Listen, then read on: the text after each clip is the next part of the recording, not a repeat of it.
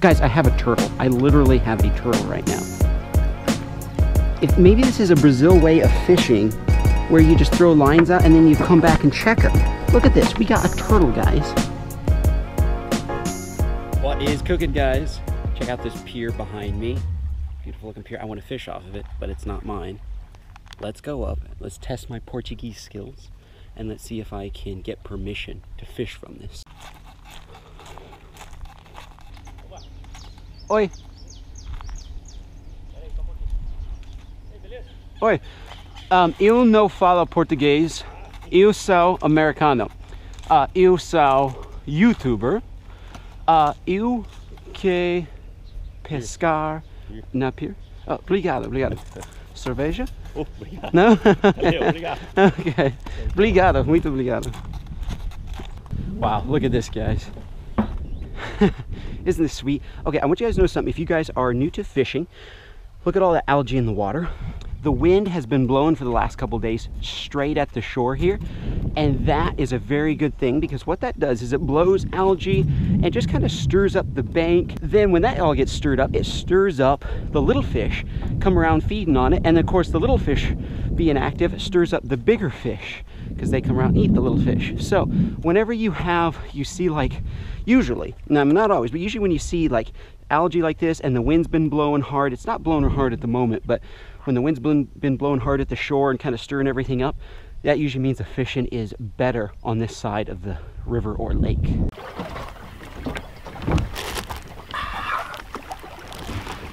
All right, guys, so we're just gonna try some classic bottom fishing with night crawlers. I got a bag of night crawlers before I came here at a tackle store.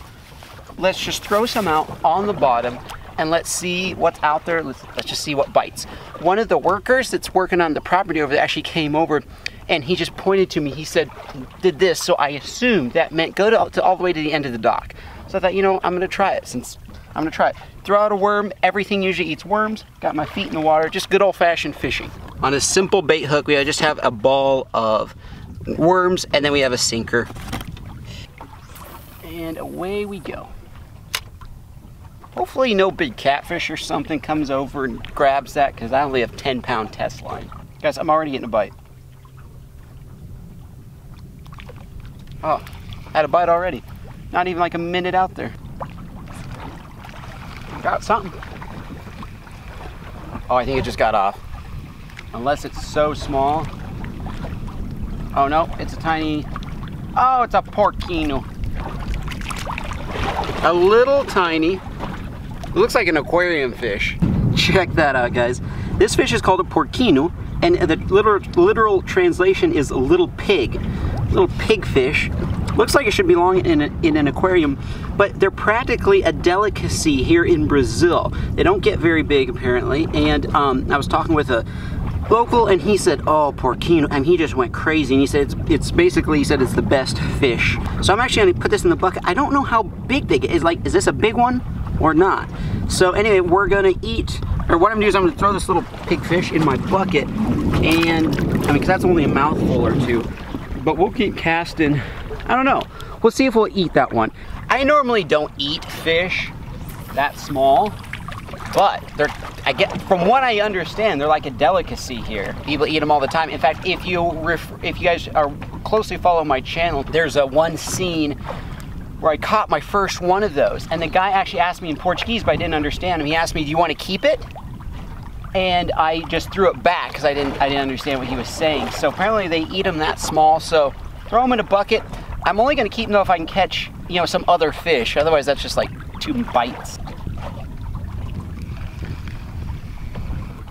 Oh, I didn't even know I had one. I'm just reeling in. Now, that porcino is just a little too small. That's not even a bite on both sides. Another cool little pigfish though. Got something. I probably shouldn't set the hook that hard on fish this small. Another porcino. Oh, this is a little bit bigger one. Bigger than the last one. I'm basically eating aquarium fish. Well, you know, if they're a delicacy, I'm in for trying them at least once. Got another one. Well, this feels like a better one. Oh, baby. What do we got? Another porcino. There must be a school because like this is kind of easy. That is the biggest one of the day right there, folks. As far as pigfish go. Man, they are spiky. Spiky little devils. Look at that. Doesn't that look like some sort of ocean fish or aquarium fish? That is so cool. Well, this will be one of the most interesting catch and cooks I think I've ever done. Before we get to cooking up these porcino, guys, I want to show you my brand new travel wallet. Isn't that sweet? A burnt metal wallet. Guys, this is a Ridge wallet. It's fully metallic. The thing that I really love about this is this fits in my front pocket. This is just slightly bigger than a credit card. As you can see right there, I have 3 credit cards, actually 2 credit cards and 1 ID right in there. So it's smaller than those big bulky leather wallets. Fit it right in front of your pocket. You can sit down. You don't have to worry about the discomfort, especially when you're traveling. And I know I go to Brazil and most people like they're not that extreme. But if you're a trucker or if you're like a traveling businessman, I mean, imagine being a traveling businessman, like a 3-piece suit, and you have this sweet metallic wallet. Guys, this is the 21st century man's wallet. Fits right in your front pocket, no discomfort, and it just looks amazing. Most of us are carrying cards anyway, so might as well ditch that bulky wallet. Get yourself a Ridge wallet, but if you carry a little bit of cash, boom, has the cash clip. This is the cash clip, or they have a strap. 2 different options there. Check them out in the description of this video, and when you guys type in the code ACE at checkout, they will give you a cool 10% off Ridge wallet. Guys, I promise once you get one of these, you will never go back. Check them out in the description below. All right, guys, so I was sitting here fishing, deciding what I want to do next, and this gentleman showed up, and he's going to be fishing. He arrived on his bike down here on the dock or on the pier. Well, oh, come on. All right, so I'm gonna watch what he's doing. Oh, come on. Shrimp. All right, guys, he's using live shrimp. Okay. Iscar. Isso, pega tucuraré. I'm just gonna watch what he's doing. This is a perfect opportunity for me to learn something out here. All right, so he's got a double rig on. Okay. So he's got a double shrimp on, throws it on the bottom. Okay. And we have another camarão. And then he has dois right there. Yeah.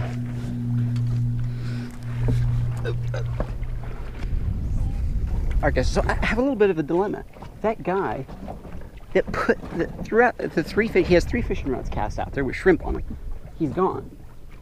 I don't know what he's doing. I really don't. He's literally, I cannot even see him, and I'm pretty sure one of these just got a bite on it. So,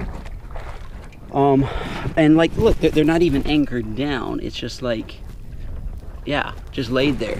I really don't know what to think here. I'm looking at his bike. Yeah, he just looks like a regular, he has pliers, just looks like a regular fisherman that came down here for a day. And I don't know why he would just throw out 3 lines and then literally walk away without the lines even anchored down. I guess I know, so I can't even see him. I don't know where he's, and I know this is getting a bite. So I'm gonna like man his fishing rod for him, I guess.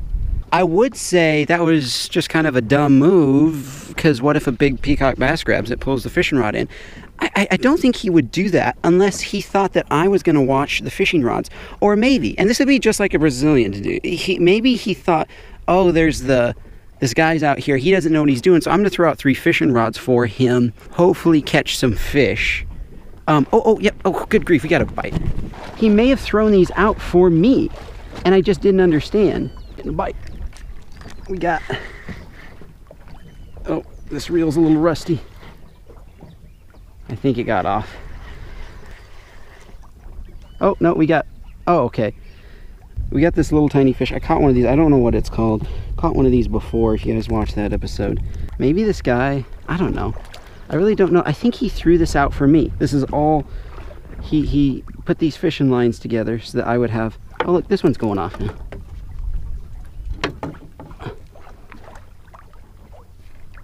Got one. I would hate, this is going to be so funny, if he just threw these out. Maybe this is a Brazil way of fishing, and he just threw, guys, I have a turtle. I literally have a turtle right now. If maybe this is a Brazil way of fishing, where you just throw lines out and then you come back and check them. but it doesn't make any sense to me because he didn't secure his fishing rods. Look at this. We got a turtle, guys. He ate a shrimp. This is cool. This is the first turtle for sure I've ever caught. Oh, he just spit it out. He wasn't really hooked. Whoa, that is a fast little turtle. There he goes. Whoa, and he's tangled up my fishing line. There he goes. Wow. You literally never know what you're going to catch out here. Oh, here he comes. Here he comes. I was using his fishing rods. Yeah, tartaruga. Grande? Mais ou menos. Legal. Legal? Excellent. Legal means cool, guys, or nice. We'll see. Oh. Yeah. Oh, we got one. Guys, we got one on this. Oh. Porquinho. Oh. Guys, that's a good one right Põe there. lá dentro do saco depois. Yes, sir. All right, guys, we got another keeper porquinho for him. We're gonna put this in his fish basket here. There we go. So I was right about the fishing rods. He intended for me to watch over these, I guess. Or maybe it just happened that way and he's just too nice not to say anything. I'm gonna man these just for a little while longer and then we're gonna cook up my fish. All right, guys, he's got, look at this. Oh.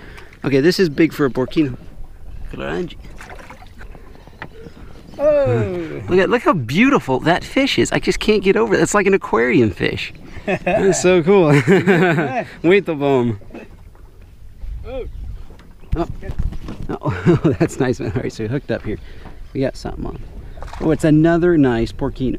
É grande também. Here I was casting out. I didn't even have to cast out. Esse vai cair, não. Obrigado. Porquinho? Porquinho. Filé. Filé? Muito bom. Muito bom. Okay. Yeah, he said porquinho is really good. Stick this in the fish basket. There we go. 3 porquinho for him. I am going to try eating them for the first time. Eu vou tentar comê-los pela primeira vez. Leva aqueles também pra você. Leva aqueles também pra você. Take that Oh. for you. É. Well, Pode pegar. well, obrigado. Aumentar.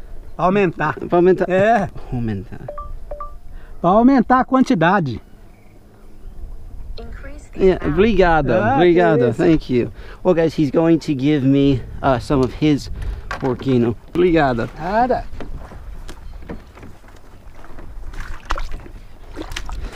Well, guys, there we go. We have 6. Yeah, 6 porquinho now. 6. Thank you. 6 6. 6. 6. Ó. Gostoso. Oh, obrigado. Você vai gostar. Obrigado. Faz ele. Você nome? João. João. João. Obrigado, João. O seu. Oh, Asa. Ace. Ace. ACE É. Videos. Ah. YouTube channel. Ah. Yeah. Português. Isso é português. Uh-huh. Ó, outro Oh, pra oh, você. oh. Ó. Guys, he's got something. Quer Final tirar? fish. No, você. Obrigado. I guess I'm gonna see what is this. Oh, another nice one. Just kill it. I'm casting out the whole time. I didn't even have to cast out. They were just right under the dock. Obrigado. Pra você também. Oh, he's gonna give me another Você vai one. levar Oh, um pouquinho. obrigado. All right, 7. Aí. Well, 7's a great Quer dar number. uma janta? Muito obrigado. Well, this is about one of the coolest fishing days. So many nice people. Somebody let me fish off their pier, and then that guy let me keep all of his porquinho, one of those. Anyway, and so I have 7 of these to try and eat, and it kind of gave me confirmation because I was like, really? People eat fish this small? Like, this better be really tasty. And so when he's catching just small ones, it's good to know because I didn't. It'd be weird, you know, like imagine keeping like and eating a 5-inch bass. You know, people be like, what are you doing? And I didn't want to do that. So anyway, yeah, that's as big as these fish get. So I was going to cook up my fish on the pier, but it is so hot. I wanted to find a shady place. I love the idea of just like doing, you know, cooking up my fish right underneath a little shady glen and, you know, enjoying that like I usually do back in Idaho. But here in this region of Brazil, you do not casually set up a family picnic because in the grass, living in just the grass everywhere, are tiny venomous scorpions. And these scorpions are so bad apparently that they can send a grown man to the hospital. So you don't just, you know, you don't throw a blanket down and just like have a nice little picnic. So let's go to this little place right here. This is my girlfriend's family's They call it a ranch, but the term isn't the same. There are no animals here. It's just a little place where they can have family barbecues, be close to the river. You can clean your fish here, and then you could cook your fish, which they do quite often here. I would use this barbecue pit, but I don't have the charcoal required. Anyway, I'm gonna cook my fish up here. This is a safe place, no scorpions. Let's see how we're going to fillet these little monsters. All right, you little pigfish. We'll start with, you know, I'm not gonna start with the biggest one. I'm gonna start with the smallest one. So that way we can practice. So what I'm thinking is I might, you know what, this little one? Let's just cook him whole. I'm gonna scale him. Oh, really easy to scale. I mean, those scales melt off like butter. All right, so our little pigfish is scaled. And I'm just going to gut him. We'll dig those little bits of guts out. Those little fins, I just pulled those little fins right off so easily. Well, this is interesting. The skin is really soft on this fish. Like, this fish is so small. I've never even kept a bluegill this small. This is probably the smallest fish I've ever kept to eat. I'm just gonna, like, take the head off. There we go. Just pulled the head off. And there we go. We have a little fillet of porcino. Well, there we go, guys. They were really easy to clean, really soft flesh. Let's cook up some little pigs. Beautiful. Look, the butter is literally liquid already because it's so hot out here. For this first little pig, we're gonna add him to the butter. I'm just gonna cook him in butter and a little bit of salt because I don't want to mess up, like, if these are really as good as everybody is saying, then I don't want to mess it up with all kinds of different spices and stuff. I'll cook one in spice, but I'm gonna try one just plain like this. And we're gonna add some salt to this one, but then we're going to add some Trader Joe's chili and lime seasoning, which my subscriber Maxwell sent to me. Thank you, Maxwell. I really do love this stuff. We're gonna put a little sprinkling on there. We'll flip this one over. Ooh, look at that. Looking a little bit crispy. And I think the little one, though, here, and just butter and salt, I think he's done. This is by far the smallest fish I have ever cooked. Porcino going in. Wow. The guy came over there. I don't know what he's doing. He's groundskeeper. Guys, let me tell you something. This is a good fish. This is a really good fish. It is, okay, first off, the first thing that struck me is that the flesh is really soft. Very, very soft fish. And just, like, very sweet. The meat is sweet. It's good. Look at how easily the meat comes away. It's almost a little bit mushy. It's so soft. Just comes away. Oh, it is so good. Guys, in terms of a pure flavor, this is one of the best flavored fish I've ever had. One of the drawbacks is it's so dang small. Let's see if this seasoned one is better or worse. Because sometimes a lot of seasoning on something that's already good is not a good thing. As far as, is it better with seasoning or have it more plain? I would say it's too close to call. Well, guys, here is the conclusion of the matter. This is real food for thought here. If you have an aquarium at your house and you know you have some pretty little fish in there that are just for show, you never know. You're craving some fresh fish one evening, and just keep in mind you have options you didn't even maybe know you had until you watch this video. So, not an overhyped fish at all. I thought it might be overhyped. People are like, oh, it's the best one I've ever had. And now I can honestly say it's one of the best ones I've ever had. I wish it was bigger. That's the only drawback. But in terms of taste, one of the best I've ever had. So please click right here if you want to see a frog catch and cook, or click right here if you want to see a catch and cook playlist, over 50 videos in there. And you can just scroll through and pick any one that you want. Thank you guys so much. I'll see you guys in the next one.